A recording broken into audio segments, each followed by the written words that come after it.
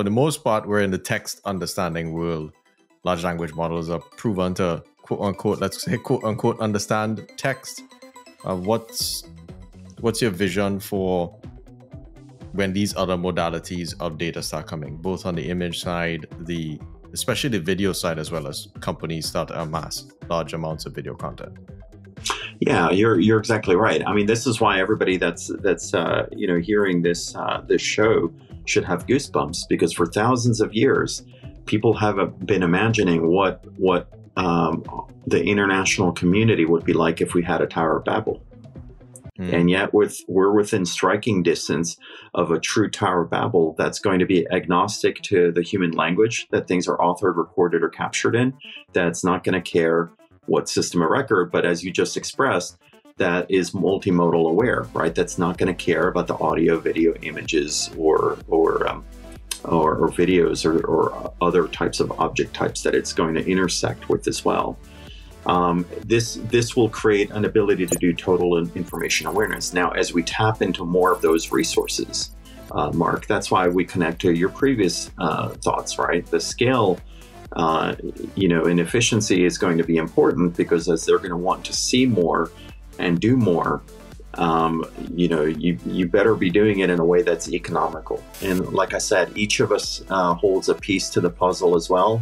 And as long as each one of you finds your passions and we can find each other and work together towards positive ends, the future is bright. It doesn't have to be this darkness that a lot of these AI carnival barkers, talk about as well, because it's within the realm of possibility for us to nurture and guide it towards that.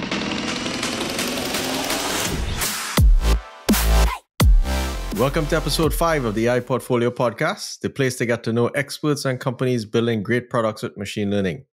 Today's guest is Igor Jablokov. He's currently the CEO of Pryon, a full-stack AI knowledge management platform that just received $100 million in funding. Previously, he sold his speech recognition company Yak to Amazon, which became the foundation for Amazon Alexa, and led innovative teams that worked on the precursor to IBM Watson AI at IBM. In my former life, I was a competitor to Igor's current company, so this discussion is especially interesting to me. Igor, welcome to the show. Mark, thanks for having me. Let's begin with what problem are you solving at Pryon, and why is it hard? Yeah, that's a great question. And obviously, you know the answer for why it's hard as well, as you just depicted, right? So when you think about consumer tech companies, typically de-risk things as interaction methods. That's why, in our homes now, we have things like HomePods and from Apple, we have Google Home devices with Google Assistants. We have things like Amazon Echoes with Alexa. And we plug them in, after procuring them from an Apple store or from a Best Buy retail store, and they immediately light up and say hello, right? And you can interact with them in a couple dozen different domains. News, weather, sports, music, and things of that sort that essentially are backed by language models, but more appropriately hierarchical language models and things of that sort. So it's deterministic in terms of both languages and content that everybody expects to interact with. And an interesting surprise was that a lot of interest in these early platforms was centered around music, around weather results, of course, kitchen timers and the like as well. So it was kind of easy to kind of reinforce, what the scientists should be working on to improve acoustic models, language models, and the like. Now, on the other side, right, if you think about our waking hours, in the working world, you have to show up with an AI that's completely empty. An empty vessel for them to contribute things that you have no idea what they're going to put into. And yet they need high levels of accuracy, scale, security, and speed because of the seriousness of your respective missions that is reliable, available, serviceable. So it's a paradox. They need something that's even more robust than the things that we use at home. And yet it's a blind trust where we'll have no idea what they're going to put into those platforms. And Mark, that becomes the genesis of the complexity of it. Interesting. One of the beautiful things about these consumer-facing products is that they can collect, tons of data. I have tons of different people speaking, accents, ages, location, so much more telemetry with which I can train more accurate models. And as you mentioned, bounded domains, so I can tune, especially a lot of the speech to text models in order to do natural language understanding. I can tune them. But now you're saying in the enterprise domain, I don't have people from all over the world speaking or interacting with my sort of knowledge management or even search system, just interfacing with information. How do companies sort of start to navigate that now moving into the future, where the way that we interact with a company's information will now be almost verbal at different levels of the organization? You're exactly right, Mark. Not only do they not allow you to use their own, logs, for training, they certainly, wouldn't allow it to go to their peers and or potentially competitor organizations in order to, train these models for their own benefit as well. So it becomes, a heady problem from that standpoint. Now, the good news is that technology has caught up, to a level of sophistication so that you can do a lot of automatic adaptation, to the content that they would be ingesting and the interactions that they would have in order to safeguard it onto their platforms. Pryon, started as a public cloud multi-tenant environment, but is drifting towards private cloud and on-prem. And that's because we don't need any API calls out to any cognitive service that AWS, Azure, or GCP has. And in that way, we can drift closer to the core IP, what makes a pharma company unique, a semiconductor company unique, a defense contractor unique as well. And it becomes properly walled off from the rest of the world. I saw an interesting post recently from an engineer at one of these top large language model companies. And what he was saying, when people go to tune these language models, your hyperparameter tuning, trying to make this thing more accurate, he was actually saying that none of that actually matters. It's all about your data quality. So this is a very interesting time that we're moving into, where I'm not going to let any of my data leave my organization, because that now becomes the true differentiator. Yeah, you're exactly right. That's why, we spent years perfecting an ingest pipeline and process.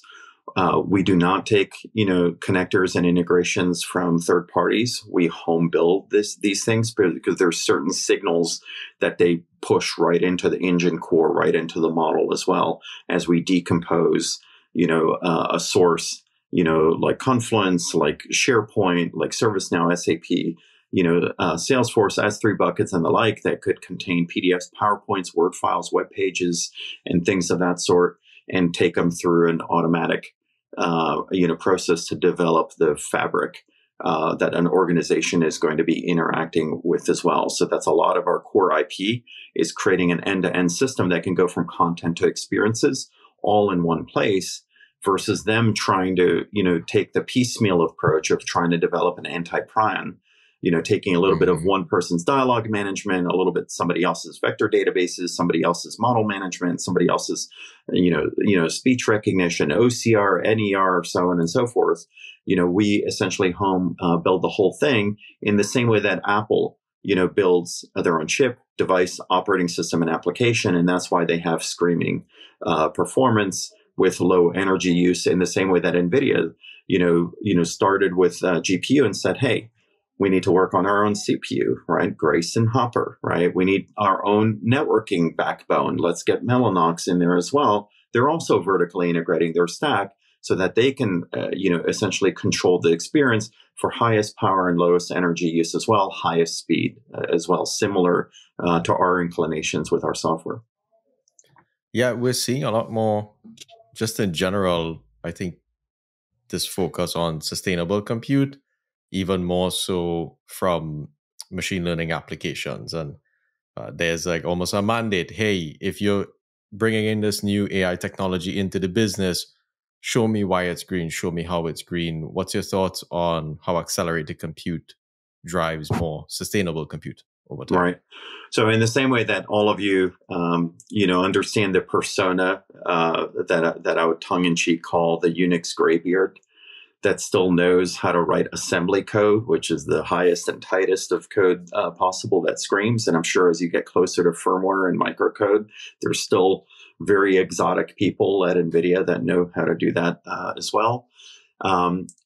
Similarly, because we're the OGs of AI in many ways, we still, we worked on developing these style of engines before GPUs existed.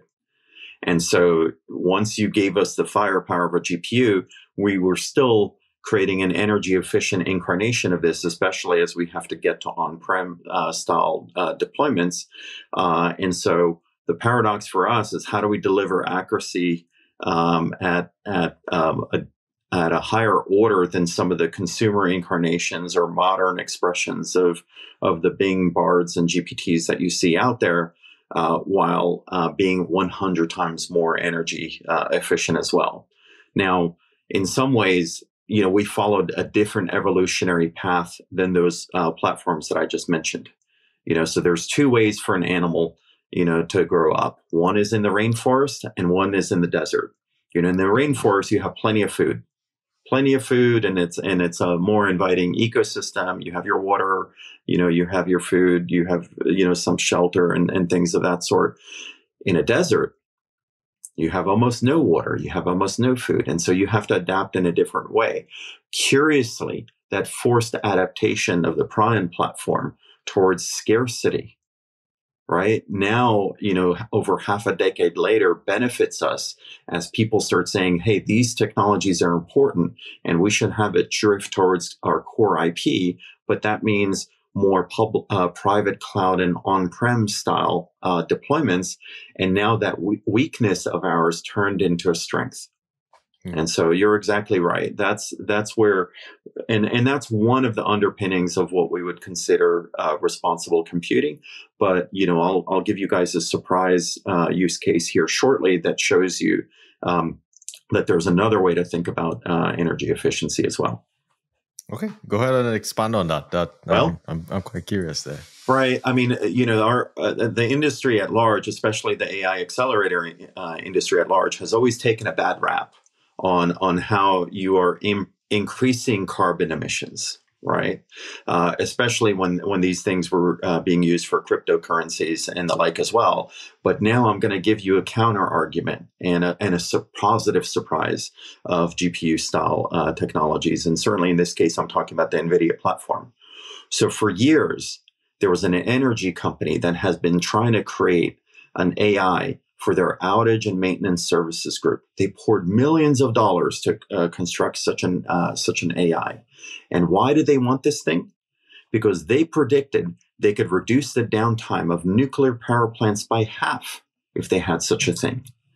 Which meant, guess what? They didn't have to spin up fossil fuel burning plants during that shortfall in baseload, especially in deep summer and deep winter months. So that was one issue they were trying to tackle. A bigger issue they were trying to tackle, and this is just an intuitive thing. Once I say it, is that if any of you have seen any sort of documentaries on 3 Mile Island, you'll actually find that we were within 30 minutes of the eastern seaboard being irradiated. And when Congress did an investigation, they actually found 6 reasons why that calamity almost happened. The first was a design flaw. The second was a faulty valve. But 4 out of 6 conditions were knowledge management issues. Essentially, engineers and technicians were not getting access to the correct information that they needed in order to safeguard the plant. And so, putting 2 and 2 together, now instead of AI accelerators being a villain, in our ecosystems, you can actually see it, being unlocking a reduction in carbon and unlocking an increase in the safety of these critical systems that support our way of life. I was talking to someone a couple of weeks ago, and they were saying that an unoptimized SQL query is wasting money. And that really stuck with me, because there are so many SQL queries that get generated across enterprises all over the world. And all of that compute is actually probably taking a lot longer than it should in reality, which means that we're just sort of burning up all of this energy doing inefficient compute. So it's very interesting that you point out some of these nuances with getting information in a timely manner to, in this case, prevent a nuclear power plant from going down. So now in line with that, there's this notion of a responsive organization. What's your view on, if we look at a company as an organism, its speed to actually respond is almost a good trait for survival? How do you see this new form of knowledge management changing those companies into more responsive companies? Right. Yeah. And the good news is being a responsive company doesn't have to be at the mercy of not being a responsible company simultaneously, right? And so let's understand, what does being a responsive company means. It means ensuring that you have high accuracy results to the practitioners of every function in your organization, right? So that's one thing. So that means no hallucinations. Get them the facts so that they not only have decision advantage, they have decision dominance, right? Everybody needs to know something in order to do something. So that's the first thing.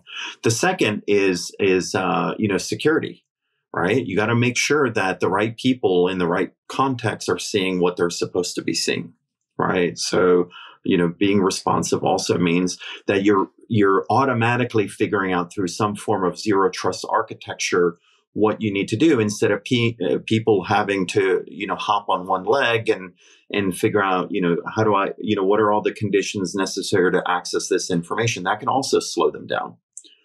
The third is scale, right? To be responsive, you need to be able to put everything in one place versus the fragmentation of logging into all of these disparate systems. Like, okay, in order to understand, this particular workflow or solve this particular problem, I got to log into ServiceNow. Now I got to log into Salesforce. Now I got to log into SAP. Now I got to log into DocuSign. Now I got to log into SharePoint. Now I got to look at this S3 bucket. Now I got to do this SQL query. Now I got to look at this Sparkle graph. What is this nonsense? That kind of just gums up the works in terms of, the discovery of critical intelligence.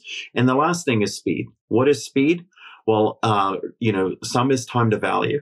Some is how fast is the inference, right? So that I can take more shots on goal as I try to discover a solution around a particular problem.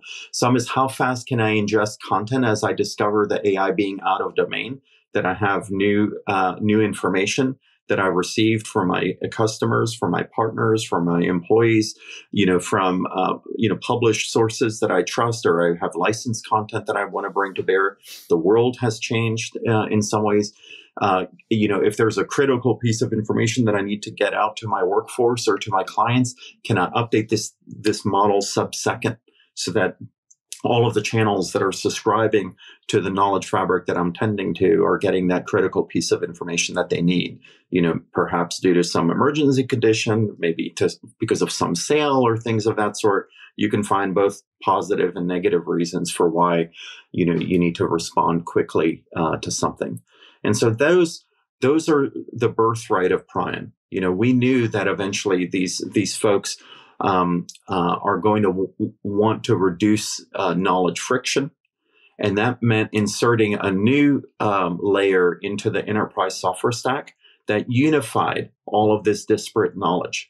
For the first time ever, it's not only within our lifetimes, but inside of this decade, we can foresee that there's going to be this new knowledge OS that's going to be inserted in these organizations that's going to be agnostic of the language that things are authored, captured, or recorded in, that is not going to care where the system of records are that it needs to pull this information from, and it's not going to care about the underlying object type, whether it's audio, video, images, or text. You're going to be able to drop a prompt on the top, and it's going to answer, your questions. It's going to perform workflows, and then eventually it's going to do a range of automations over time. And this is going to give them, what they need in sub-second that may have taken them hours to discover these solutions in the past as well. This personally, to me, is fantastical because it essentially increases the productivity for all of us, potentially by an order of magnitude before the end of this decade.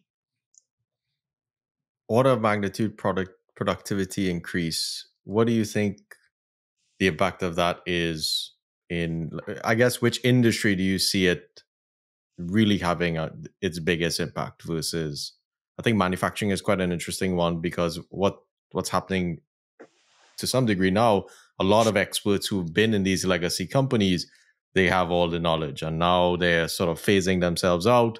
There are folks who've been training with them for a while, but there's this notion of capturing the intelligence of your workforce to continuously train others to essentially up level a level 1 to a level 3.5 instead of in a couple of months instead of a couple of years. What's your thoughts on capturing legacy information, especially from humans who are leaving the workforce?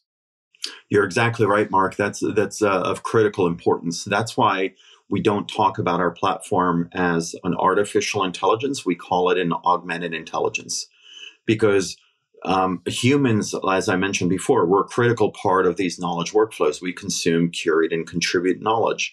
And the individuals that you just expressed are gold mine of tribal knowledge in these organizations as veteran contributors to supporting these platforms that in turn, drive our communities as well. And so that's why we spent a lot of time and energy in terms of constructing a welcoming environment. That's why I hired UX folks from Apple. This is why I worked with behavioral scientists so that they can contribute their tribal knowledge into the system. So not just as a consumption interface, but as a system that would be very easy for them to use. And Mark, the second piece to that is not just the user experience, is the fact that our ingest process even does automatic OCR and handwriting recognition in order to tap into scanned in documents, potentially from dozens of years ago, if not 100 years ago, in order to untap the tribal knowledge that may exist, from the past as well, in order to eliminate problems. Here's a big surprise. That same energy company that I mentioned to you, was going to, spending time to create a new project that would have cost them millions of dollars. And yet they were able to find that in the 60s that they already performed that experiment and then it failed. And so they didn't have to waste, time and energy and resources and opportunity cost, for their engineers. They can go ahead and tackle a new problem. And that's for the reasons that you just expressed. It was a lot easier for a platform like this to illuminate tribal knowledge of the past. When you told me that you built all of your own connectors, that was the one thing that truly blew my mind about your platform, just because many different search companies out there will rely on, I might rely on another vendor for, hey, they're just going to build out connectors for me. There are tons of open source connectors. Everyone who's building some type of large language model application now probably leverages open source. And one of the things that I observed when I worked on that problem specifically was just the inconsistency of the results that you get from parsing, let's say, a PDF. And that's probably one of the most prevalent documents. So why did you choose to rewrite that when there's so many other things out there? Yeah, there's multi-pronged reasons for it.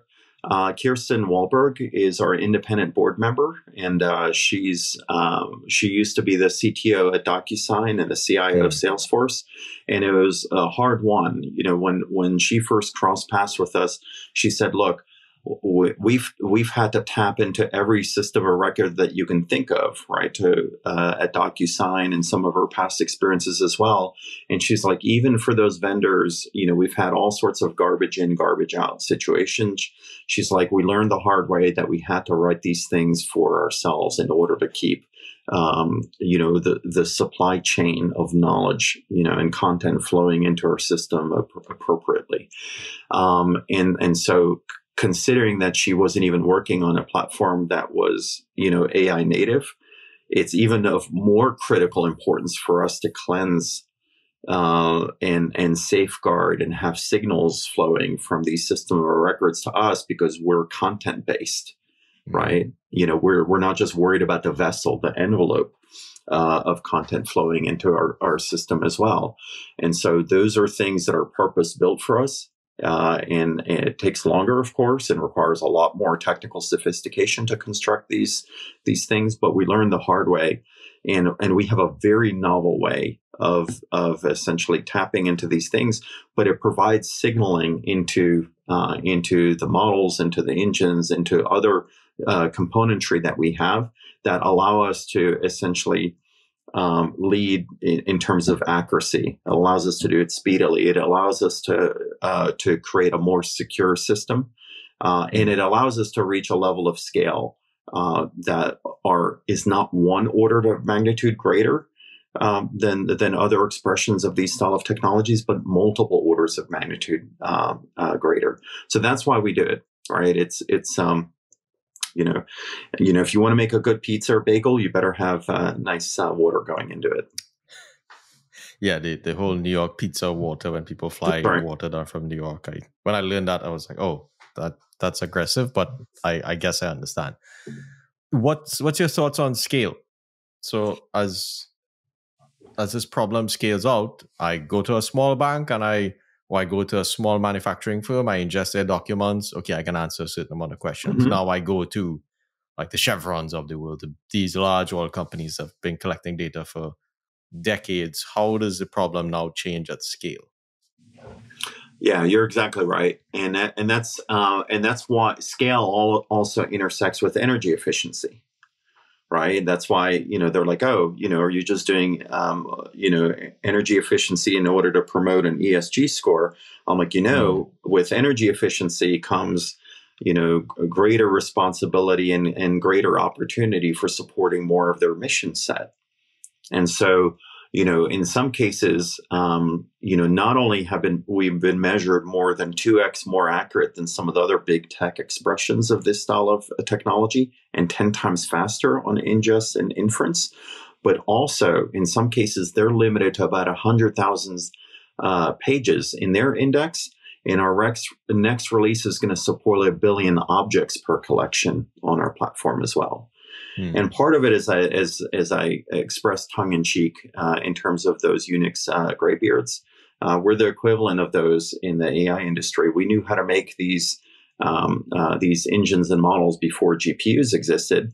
As a result, we were very responsible in terms of leveraging those style of acceleration technologies, and that is allowing us to achieve a level of scale while still maintaining accuracy. By the way.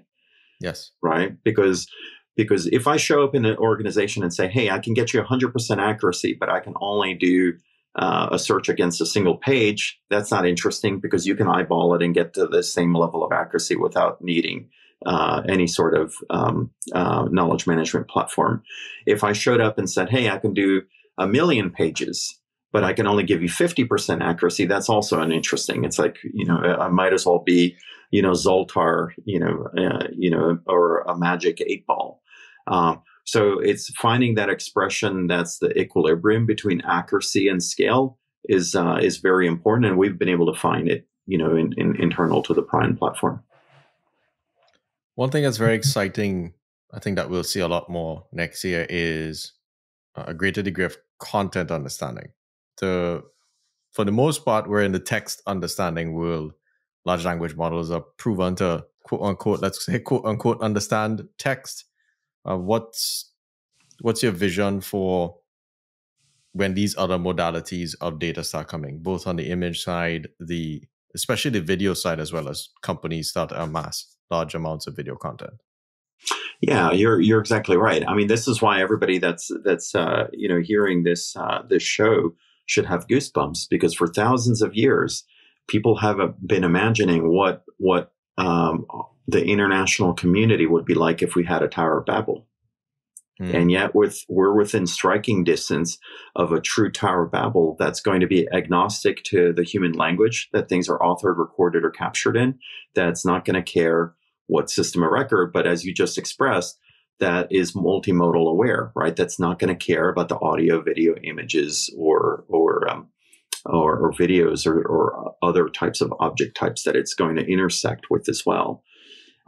This will create an ability to do total information awareness. Now, as we tap into more of those resources, Mark, that's why we connect to your previous thoughts, right? The scale, and efficiency is going to be important, because as they're going to want to see more and do more, you better be doing it in a way that's economical, right? And especially, when you have supply chain issues, trying to fill as many orders as possible for these AI accelerators, people are going to have to do, that same job with whatever cards they're dealt with, as they're, working with public cloud, private cloud, or on-prem resources of platforms similar to NVIDIA's. You ended up redoing, I think, a lot of your NLP modules from scratch inside of Pryon, which I found to be quite interesting, just because I'm like, oh, wow, now you really have pure control over inputs, outputs, scaling, etc., etc. And now we're in the age of large language models. This year has done a ton of things to open people's minds to the possibilities. What excites you about the current, I wouldn't say pace, but the current evolution of large language models in the industry? Not much.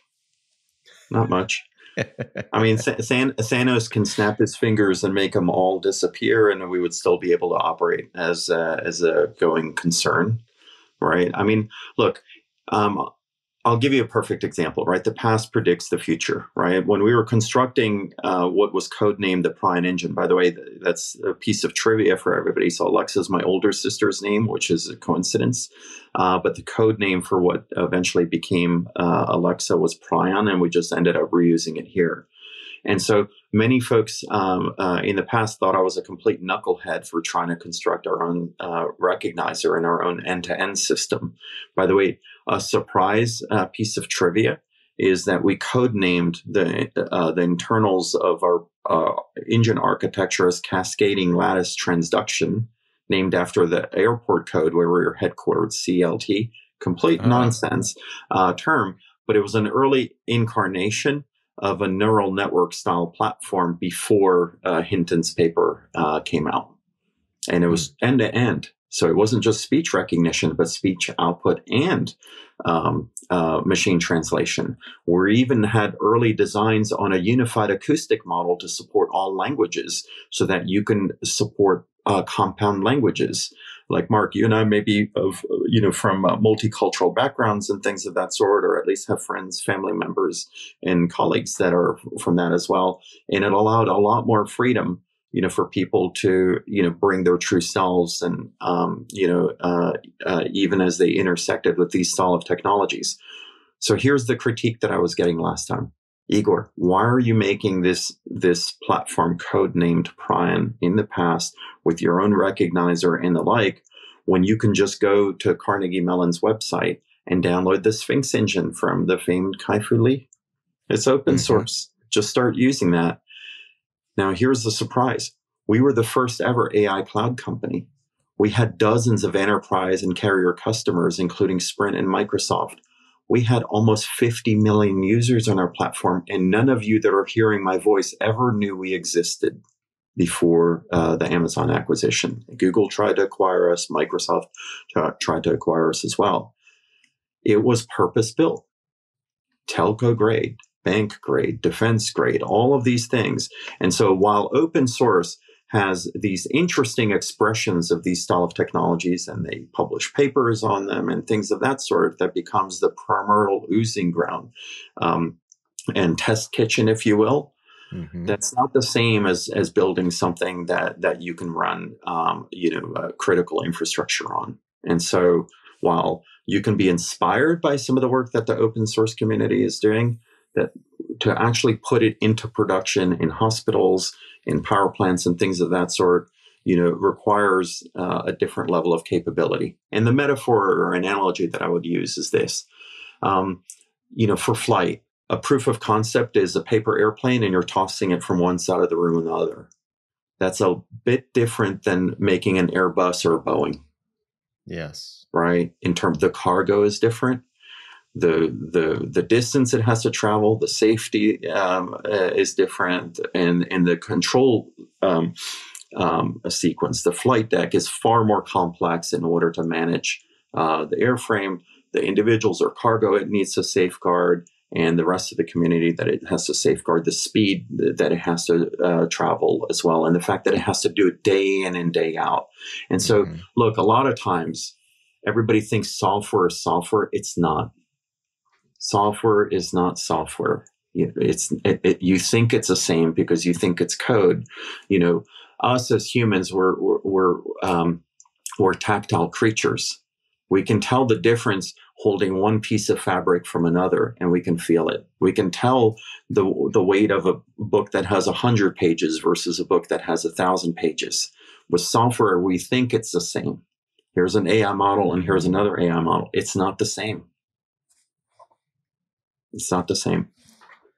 What were some of the hardest challenges you had in building out this pipeline and product over time? Because you've been working on this problem. I think what's very interesting about when I heard your story was that you'd been kind of building up towards this stuff on the enterprise level for a very long time. Can you tell us some of the hard parts? Yeah. So, Mark, even more surprisingly, I've personally been building this over 20 years. My chief scientist, David Nahem, when he ran the human language technologies team at IBM Research, he's been working on this for over 40 years. Right. So, think about a typical pilot spends a short amount of time learning how to fly, and the rest of their time they're dealing with exceptions and figuring out how to manage their airframe, their crew, their passengers, their cargo, the rest of the environment that they're operating in as well. So we've spent a lot longer time thinking about these style of technologies and how they intersected with academia and how they intersected with commercial entities, government entities, and the like.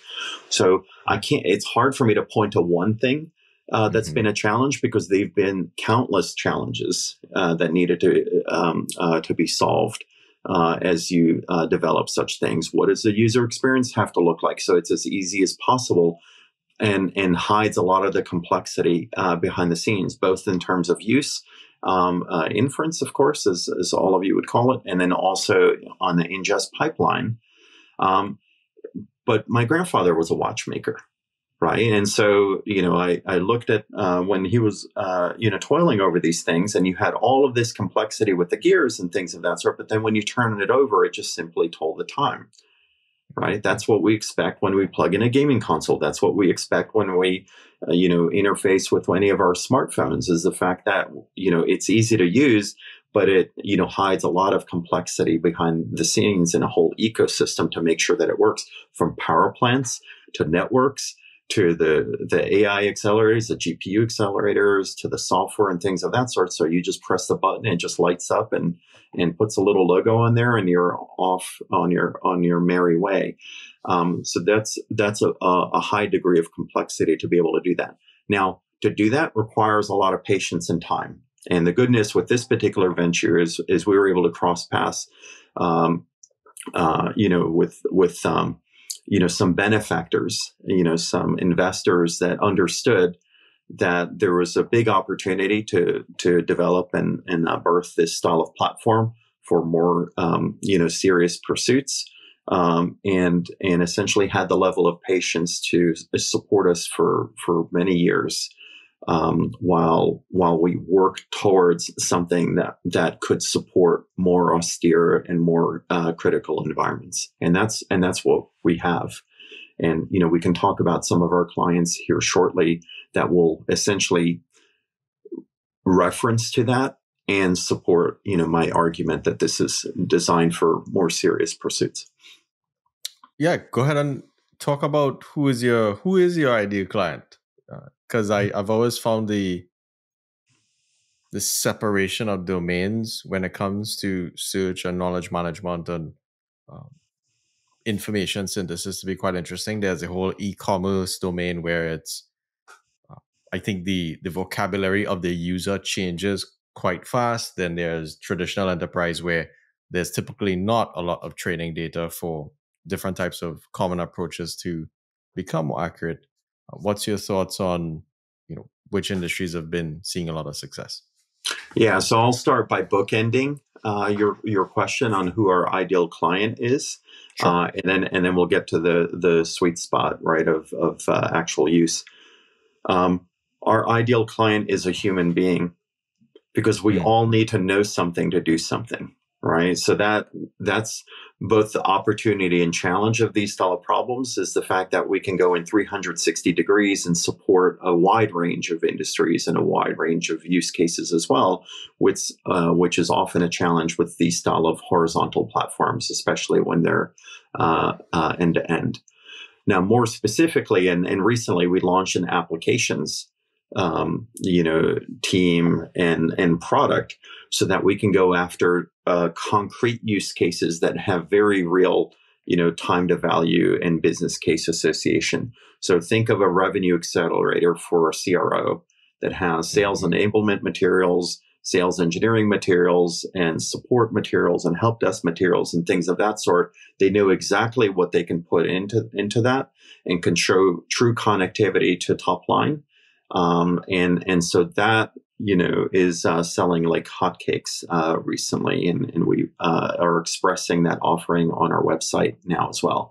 So those are the two far bookends from abstract to literal representation. Now, in between, this is a cross-industry platform as well. And so we have clients in the semiconductor industry, and we're proud to call NVIDIA as one of our clients. When you get GeForce or Mellanox support, it's actually Pryon's platform behind the scenes that is working in tandem with your technologies like RivaBot in order to express answers to hundreds of thousands of users, I think, per month, if not per day, that are showing up into the platform.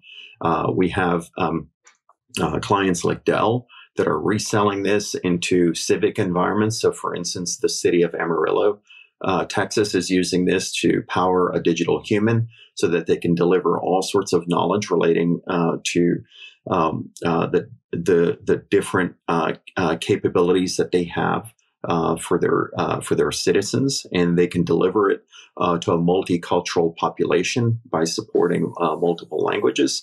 And then you also have highbrow things like the World Economic Forum that are delivering strategic intelligence to all world leaders of a critical nature, both from their content, academic partners, and world governments that they partner with as well. And so those are different examples beyond the energy company that I already mentioned.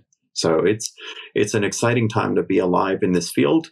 And the reason why I even call it our birthright, to support some of these institutions, is because we've been toiling, towards this for decades. Just being true believers. There was no capital in it. The network environment didn't support this yet. There were no accelerators, AI accelerators. The software wasn't quite there, but we've been slowly, working towards it until now. All of the fundamental building blocks came together, and now, Mark, as you're, in the field as well, you're seeing this Cambrian explosion of opportunity and risk, unfortunately, that we're seeing today. Yeah, I know a fair number of folks. Search was always a niche field, and now it seems like every single person who's doing NLP is like, okay, search is the number one use case, leveraging language models, leveraging retrieval augmented generation. So it's interesting that you've been playing this game for a long time, and to see where the new approaches will pan out versus these more mature, adopting some of the best parts of the newest thing will lead forward. Yeah, a funny expression popped in my head yesterday, which is imagine the LL Cool J rap, right? Don't call it a chatbot. We've been here for years. Right? I mean, you think that you're seeing something new, but it's been a long time in coming. And lots of pieces had to come together, right? I mean, look at all the fits and starts, that NVIDIA had to work on in their ilk, to to create the opportunity for acceleration to make some of these bigger things even possible. Lots of discovery on the software side, lots of work on the cloud side, lots of work on the networking side, to support these things. The CPUs that had to essentially act as bootloaders to the GPUs as well. So a lot of these things had to come together. But look, it's not about search. People who are fixating on search, and I'm like, it's not about search. It's the fact that, knowledge management is a bigger construct, because what search represents is only phase one. And the reason why it's only phase one is, think about a typical intern that comes into your respective environments. In their early days, you ask them just to find things. Here's where the cafeteria is. Here's where the restroom is. Here's where you get, reference materials. Here's where to find people to mentor you and educate you. It's all about search. And then once you have the confidence that they're finding the right thing, then you start assigning them lightweight tasks. So they start doing workflows. Once you trust they can find something, now you ask them to start doing things. And it's very small things. Move this package from point A to point B. Right? Many of us started in the mailroom and things of that sort. Go ahead and bring me a cup of coffee. That's an absurd, comical example, of course. I don't think any of us have really done that. But go ahead and do this thing. And then we start getting trusted with more complex workflows.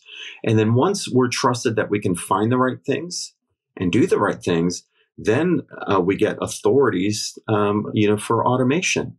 We can become autonomous, right? And so because we're finding the right thing and doing the right thing over time, as we grow into our respective careers, we get less supervision, and we start, dealing with, more things that we can carry on our own respective shoulders. And so AI is this kind of parlor trick in some ways. Everybody thinks that it's this godlike being, and it's not.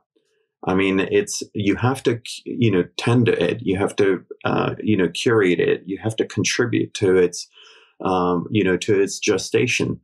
In the same way that when any of us joined an organization, we got paid the same amount in salary on day one versus day 365. But in day 365, we were far more capable, because we learned how to find the right thing and do the right thing, and we were trusted to carry missions forward on our own after a while. And yet everybody's expecting to plug in these AIs, and all of a sudden they know how to do everything on day one, which is the farthest, from the truth as well. That's a good point. That's a very good point. You're building a large scale company, and that's not an easy endeavor. Why did you choose to start this company, especially after you sold your last one? And what's your philosophy on running the business? I don't think I chose to do it. I think it chose me. I think, I think once we become mid-career professionals, in some ways, think of it as a Goldilocks phase of our careers, right? When we're younger, we don't know all that much, but we have a high degree of energy, right? But it's not formed yet. We need to be educated. We need to have more experiences and things of that, or especially if we want to service more, critical environments like enterprises and government agencies. That takes a while to figure out, right? We're not the pilot in command. We're not the captain of an aircraft yet. When we're far older, let's say Act 3 of our lives, while we may have a high degree of experience, we don't have the energy level yet. And so it's these mid-career professionals that end up becoming, business leaders and technological leaders, because we have enough now flight hours, to use that expression, right? To not only deal with the workflows, but also deal with exceptions that are, an everyday occurrence, tending to such missions, and then also while still having a level of energy to see it through. And so for me, if you think of all of you as you're going through a career path, where's your passions? Where's your interests? Where's your hobbies? When all those converge and you're happy, with that thing being on your tombstone that, hey, Igor reduced the distance between knowledge and people and lived a worthy life as a result of that. Once you find that passion and you're willing to put it on your tombstone, then your heart sings, and you're attracting people that are then purpose driven around you as well. And that's what I've been able to find, with this venture. It's been a long time in coming. In some ways, I'm kind of wistful about it, but it's exciting. And we hold a high degree of responsibility for now our place in the ecosystem as well, to be positive contributors of these style of technologies to these places. And there's not a day that goes by where we don't feel like we have to earn our keep, to support, great organizations, like NVIDIA, like Dell, like World Economic Forum, and a mess of others that, we'll be revealing over the course of the coming days, weeks, and months as well. It is surreal in some ways, but also, like I said, we've earned that in some ways through lots of toil and energy, as have many of you. I mean, Jensen's not an overnight success, and he is expressing that on a daily basis and correcting, all the reporters of the world that are trying to talk to him now in terms of how difficult it was and all the near-death experiences such organizations encounter. But that's why it's important to surround yourselves with stakeholders. And I use that term very broadly. It's not just internal staff, but it's the investors ensuring, that they support the missions. And I've been extremely lucky and fortunate, to have great backers. That's how you and I, first met, right, through Aperture Ventures. But we also have, the Revolution's Rise of the Rest and Engage Ventures and USIT, who most recently led our Series B round, and both Breyer and Revolution that supported our Series A, Gravecroft partners, Digital Alpha. There's the Good Growth Capital folks. That's where a former Apple executive is on our board as well. Liz from USIT, worked in the national labs in the past as well. So to be surrounded by these great people, just heightens our responsibility for positive outcome. Yes. For these individuals, because of what they're trying to express, as their worldview, like Steve Case recently, getting in front of the Senate and saying that we have to democratize, where AI is being born, even in second and third tier innovative markets. And you saw the Biden administration recently, through the Commerce Department, express some support for these communities as well, because that's why it's important to, take care of every student and every child out there, because we have no idea where the cure for cancer will come from. We have no idea where the invention of truly unlimited energy will come from that's clean. We have no idea where faster than light travel will come from. Many of us that can hear the sound of our voice, come from humble backgrounds. You and I were born in islands. Me in Greece and you in the Caribbean, right? I mean, through, rustic environments. And yet look at us being viewed as thought leaders in the highest end technology. And yet, we know what it was like to carry water in a pail from a village center, because we had no running water, no electricity, no television, no radio. That connection and humanist perspective drives our worldview for a responsible AI, versus all of these carnival barkers that are out there trying to worry everybody that this is, going to create all sorts of poisons and economic distress and wars and things of that sort. I'm like, you have control over that. You can press a button and make this thing do something positive or negative. This isn't something that we have to be on a Disney ride and have it take us towards darkness. Right? Mm-hmm. Yeah, it's a very interesting time when the media is involved and ads have to sell and all of these types of things. It can really make things a lot more difficult than I think they should be. So congrats on your $100 million Series B round. What was that experience like? Attaining that level of funding. I think, in my opinion, it's an agglomeration of all the hard work that you and team have put in over the years. And how did you go about choosing your investors to get around like that?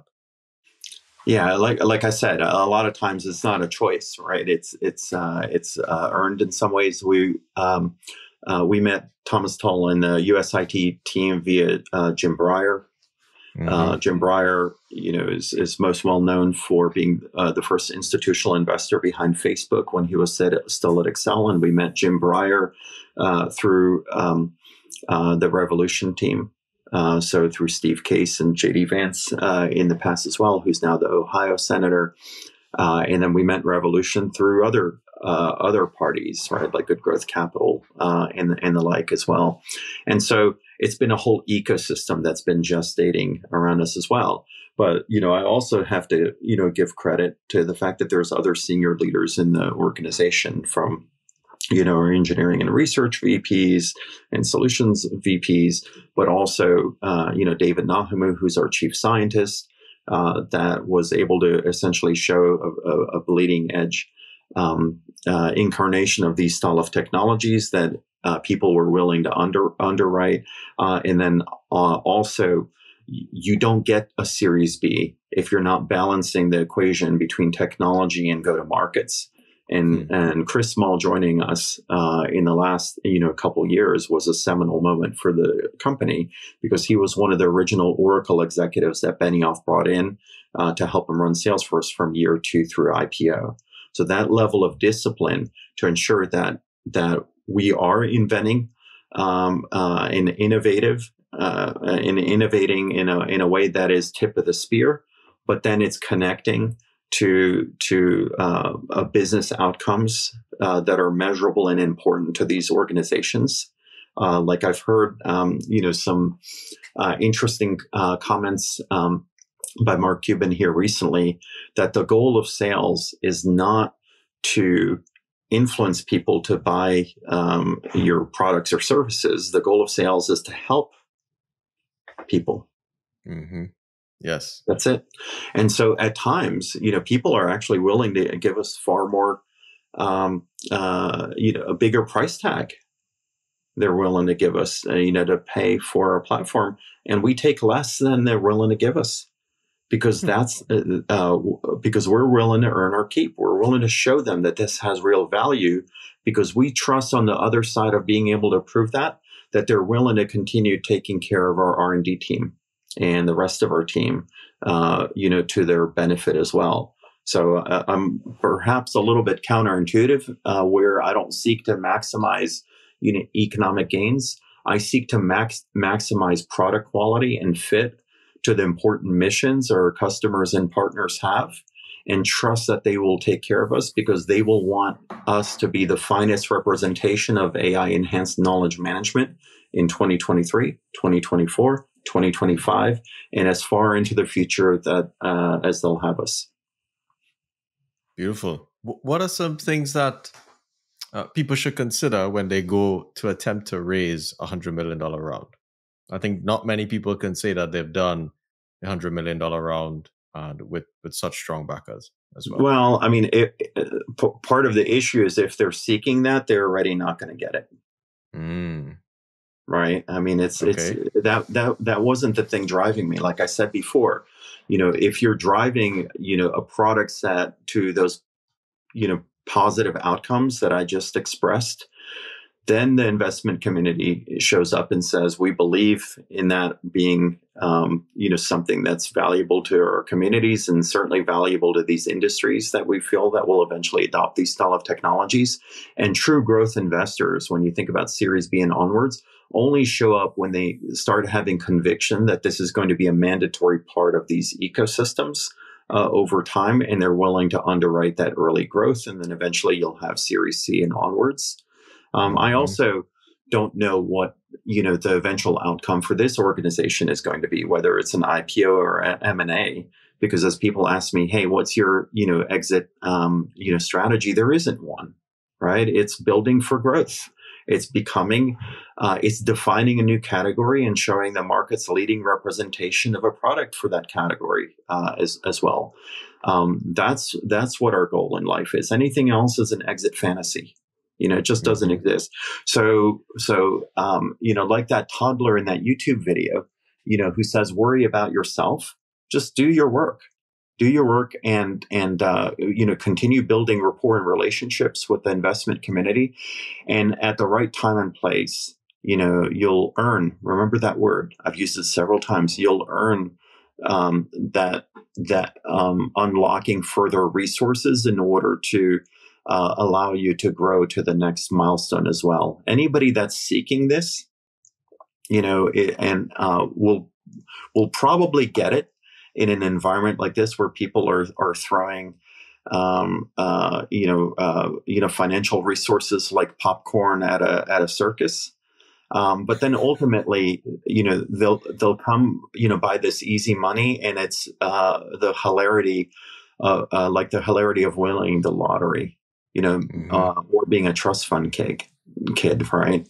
So if you and I would be given $1 million, right, in a big publisher's clearinghouse check, somebody will check in on us the following year, and we'll probably have 2 to 10 million that we've turned it into, because we've created wealth the difficult way, by working hard towards it as well. And we would be responsible stewards of that capital. Folks that get this capital easy, like you've heard absurd seed rounds that are 100 million, absurd Series A's that could be up to $1 billion and things of that sort. It's like those individuals that I just mentioned. They'll evaporate it. They'll be throwing spaghetti on the wall. They'll be going in all these different directions that are unfocused. They aren't going to be disciplined about it as well. And so the other side of it, they'll have little to show for it. But I don't worry too much about what people could express as the word competition, because I'm going to sound like a cliche. Look in the mirror if you want to see the world's most terrifying competitor, because what's inside of me is the fact that I look and remember the sacrifices that my parents, grandparents, and great-grandparents made to even give me this opportunity, to allow me the freedom to create these style of things that should hopefully benefit the rest of you that are hearing me. And that's my yardstick. I'm not really worried about other things. I'm worried about those sacrifices of mentors and educators and things of that sort in terms of contributing their time and energy into me as well. And what do I want out of it? Do I want to sell more ads? Do I want to put more videos in teenagers' faces? No. I want to make sure that people are getting accurate information, as fast as possible, to support hospital environments, to support municipalities, right? To support a healthy way of life. That's what supercharges me, and it attracts some of the best practitioners I've ever encountered to this organization, and it attracts some of the best benefactors I've ever encountered as well. I think you're unique in a sense of having an extremely strong engineering culture, in addition to now an extremely strong enterprise grade sales culture.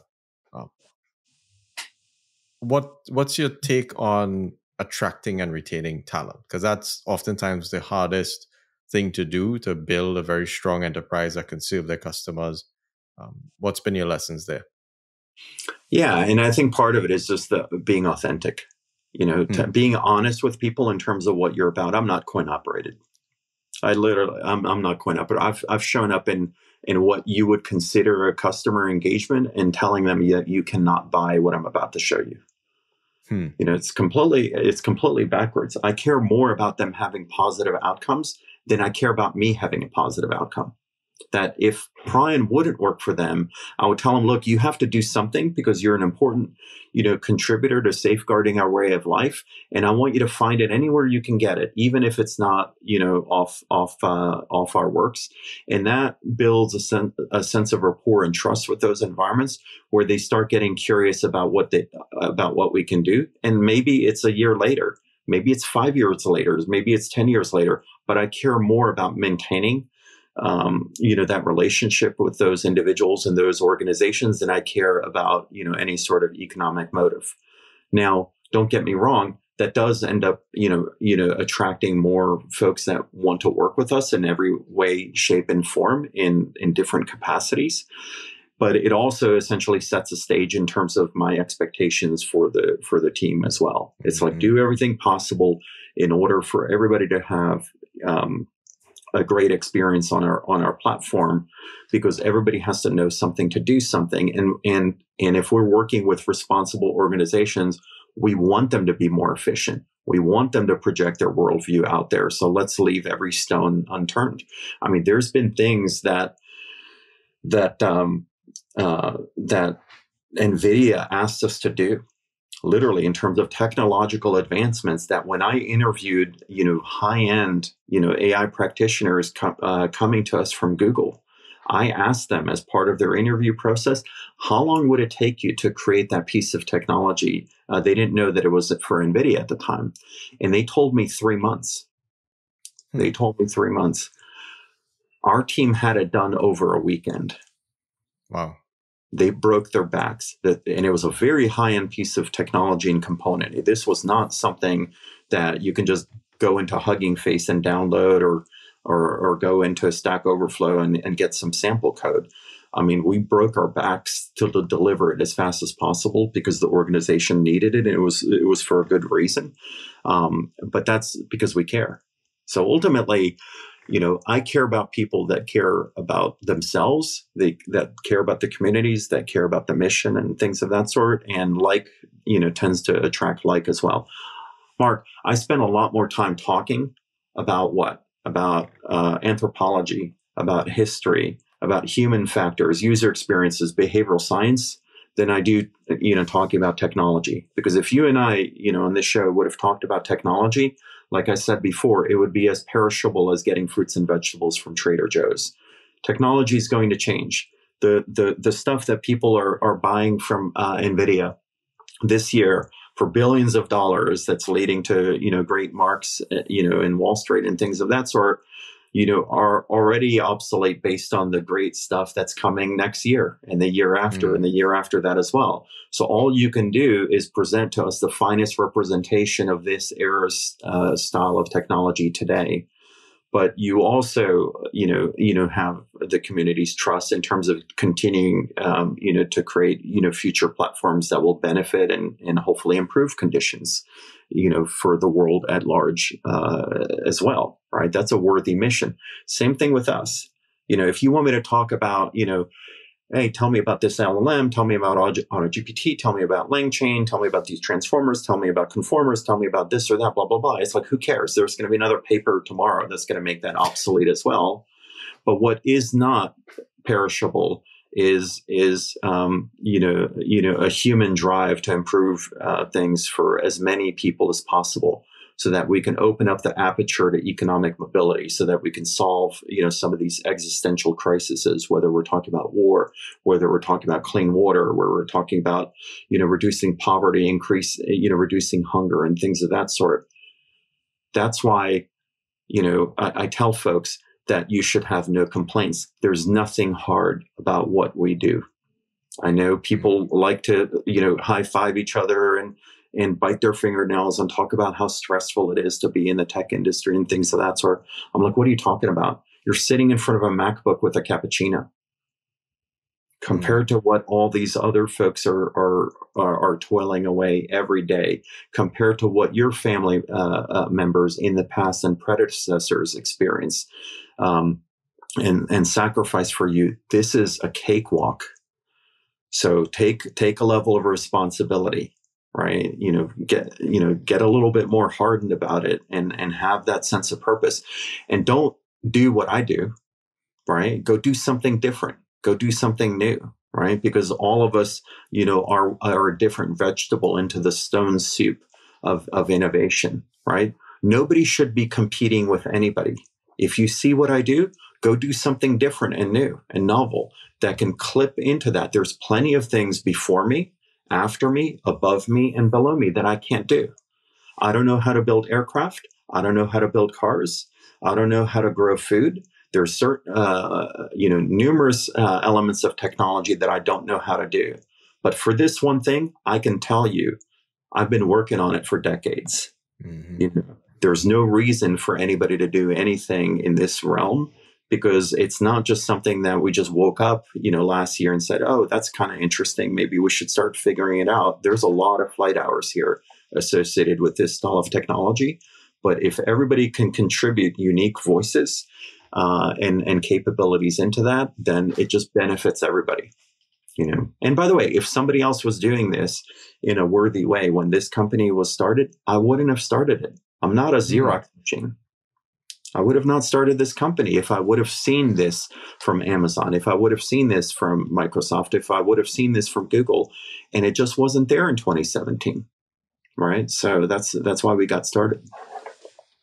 Amazing. You're a good representation of a successful island boy, right? We're both island boys here, and you're my first guest from Greece, so I'm very grateful for that. I do my best to try to represent people from their original home regions, just because oftentimes a lot of people in different parts of the world will never have the opportunities that we have here in the States. Right. We're at the bleeding edge of AI, and we get to do very cool things. So as we wrap up, what's been your career optimization function, that has led you to this point? Is it intellectual curiosity? Was it wealth? How did that change over time? Yeah, so a great question, Mark, and a complicated one, right? Because we're entangled with so many different things. I can't. Here's a funny one. I would have never predicted this would have happened. And yet, I remember a family member giving me a briefcase when I was a teenager that had a little card in there that called me Mr. CEO. So they already saw me projecting, a more serious, perspective on wanting to do something. But I did it. I was an intern, and I was an entry level, research engineer in IBM Microelectronics. When I first started.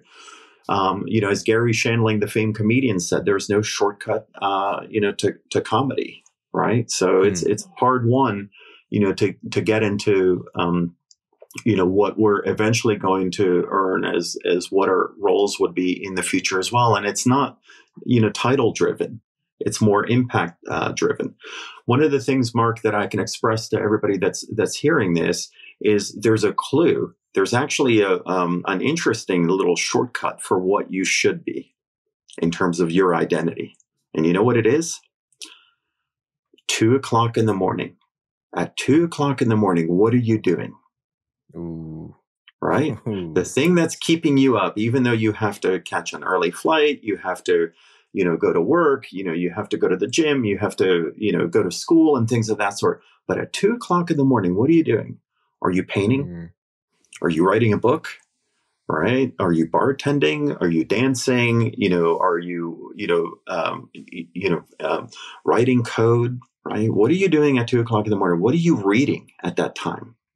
Are you reading things associated with media and entertainment? Are you playing sports, under floodlights, even though you should be going to sleep?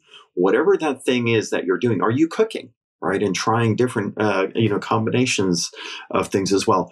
Are you driving around and taking homeless people into shelters? Whatever that thing is that you're doing at 2:00 in the morning, you should find a way to make it your career. Because you must derive satisfaction and joy and passion from that as well. Now, of course, our respective family members see what we're doing at 2:00 in the morning, and they're chuckling, and they think it's boring, and they're whining and complaining. And it's like, come on, how can it be that you care about that so much? And yet I remember being in the back of cocktail parties, or birthday parties with my family members, and I would be talking into this little Razor flip phone, and it would be talking to me for years, for decades. And they would be chuckling to themselves that I must be schizophrenic or things like that, because they just see me talking to myself the whole time. And yet I'm chiseling away, right? Every day, even before coming onto this show with you, right? I'm writing little product ideas for the team as all these different things, pop in my head as light bulbs. This platform that we're creating in Pryon, I dreamt it up. I literally dreamt it up and woke up and then sketched it out on my iPad and said, that's peculiar, and started talking to buddies of mine that were at Amazon at Cisco, at IBM and things like that, and said, hey, this is peculiar. What do you think? And it was a new way of doing things that even the things that all of you think are new over the course of the last year were discovered and thought of over a half decade ago. And that's why we started working towards this, connecting to our shared island experience. The first time ever that I think I had a thought about artificial intelligence and machine translation was when I was a small boy on that island where we had this rustic experience, of course. And I once intersected and encountered a dolphin that was hurt by a propeller. And that's the first time I remember, something, popping in my head. Why can't I talk to you? And that's it. So if you think about these influences in terms of what people should be and what identity they should have and what, products should they project into the world, at times, you just ask, what's the critical path and what's the thing that formed us? You can find a myriad of these things in days past, weeks past, months past, quarters past, years past, decades past as well. And it almost in some ways becomes a form of predestination in the same way that you and I as children heard mythology. And the only thing that mythology was about, it wasn't just, hey, look at what all these gods are doing in Mount Olympus and things like that. It's look at what the humans are doing as they intersect, these powers that are far beyond them as well. And the fact that we're still able to survive and thrive. So what is technology if not a representation of these godlike superpowers? But as humans and especially as mortal humans, we're trying to marshal these things towards positive ends. That is a life worth living. Beautiful. I really resonate with your 2 o'clock in the morning. I've never heard actually one, and they said I ask a lot of people for advice. I've interviewed, I think, over 50 something people so far, and that was beautifully put. Igor, I really appreciate the time. I know you're on a crunch. Any sort of final words for folks listening? I don't think I can top that, but Mark, I appreciate the fact that you're trying to get these diverse voices out here as well. And like I said, each of us holds a piece to the puzzle as well. And as long as each one of you finds your passions and we can find each other and work together towards positive ends, the future is bright. It doesn't have to be this darkness that a lot of these AI carnival barkers, talk about as well, because it's within the realm of possibility for us to nurture and guide it towards that. Fantastic. For all the other island folks out there, represent.